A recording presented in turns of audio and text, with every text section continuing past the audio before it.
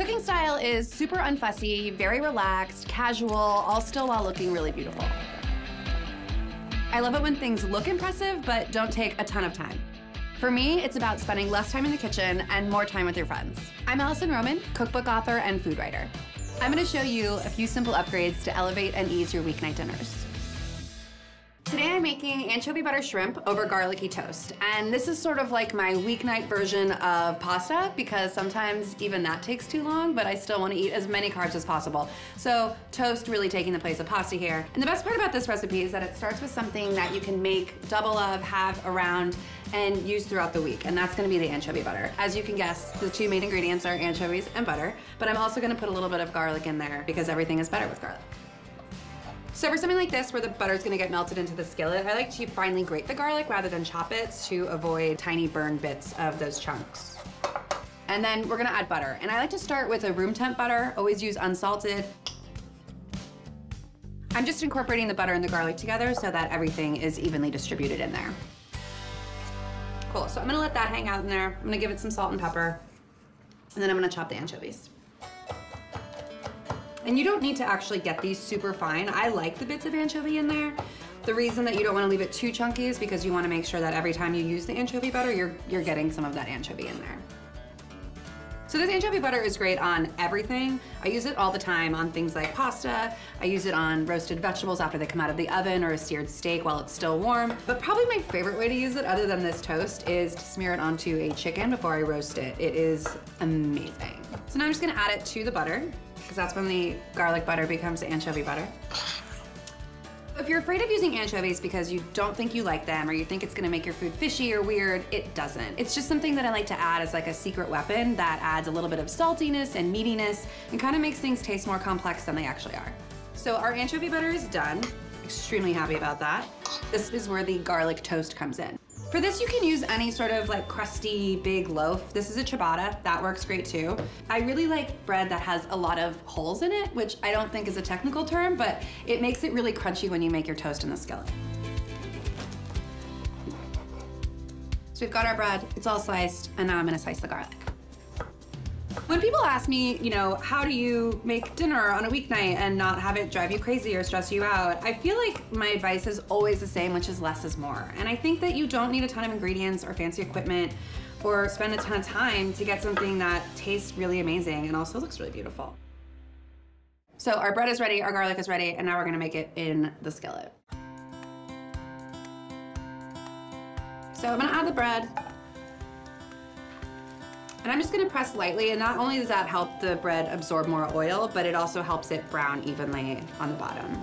And I'm just gonna toast that 3-ish minutes per side until it's golden brown. That's one of those things where you can kind of check. If it's not there, you let it go. It's not gonna burn. It looks amazing. It looks really deeply golden brown. I love it when things look like color of a well-baked croissant or something. You want it to be like very rich, very golden, almost like a graham crackery. And just to make sure that other side gets as much love as the first, I'm gonna add a little bit more oil. And also the garlic, because can't have garlic toast without the garlic. And you may think to yourself, that looks like a lot of garlic, and you are absolutely correct. It's called garlic toast, not regular toast. You can tell when the other side of your toast is done when the garlic is done. It's a really good visual indicator. So I'm gonna just transfer this to a platter. You can kind of set it aside while we cook our shrimp in the same skillet. So already in the time that it took me to make the anchovy butter, slice the bread, the garlic, cook the toast, make everything nice, I feel like my pasta water wouldn't even be boiling. So already, you know, my whole thing is like, how can I eat sooner? And this definitely helps me achieve that. Any leftover oil in the skillet from the toast, just leave it in there because that's gonna taste like toasted garlic, which is then gonna flavor our shrimp. So I don't want to overcrowd the skillet, so depending on the size that you're working with, just make sure that they're not totally overlapping with each other.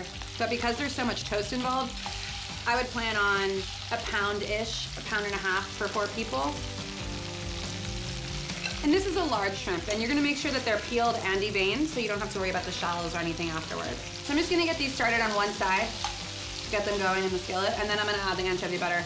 Your goal is to not really cook the anchovy butter that much. It's just something that you want to kind of finish with. So these are almost done, I'd say about halfway, and now I'm going to add the anchovy butter. And you can be as generous as you want. I am feeling extremely generous right now, so I'm gonna add a lot. So you're just gonna let it melt into the skillet and let the shrimp finish cooking in it. So now, be your time. And you're not boiling them, you just kinda want enough for them to simmer. You're gonna reduce it just a little bit so that it soaks into the toast and gives you something to sop up all that bread with. I'm gonna cook it for like a minute or two. So before I cut the lemon to juice it over, I'm gonna add the zest to the shrimp. Anytime you're using a fine grater like this, you're just gonna get the zest. It's not that white part. It should just be bright, florally, citrusy, never bitter. I'm gonna pour this over. This looks and smells so, so good. And if people just show up at your house expecting dinner, which they do to me all the time, this is definitely an easy go-to. You can be as casual or as nonchalant about this as you want. The idea is that you're getting enough sauce and shrimp onto each piece of toast to like really soak it in there and top it. So we'll do some citrus. And then I am, as with all things in the kitchen, extremely casual with my herb. And so everything kind of just gets strewn over. And this is my anchovy butter shrimp over garlicky toast. And as you can tell, it came together super quickly. I feel like there's a lot of room to make it your own. Add chili if you want it spicy. Use lime instead of lemon. I can't wait to eat this.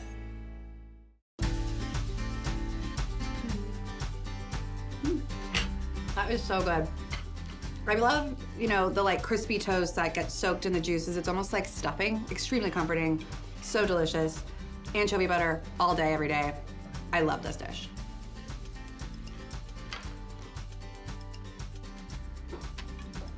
And there you have it. A very short, a very simple, a very sweet summer meal.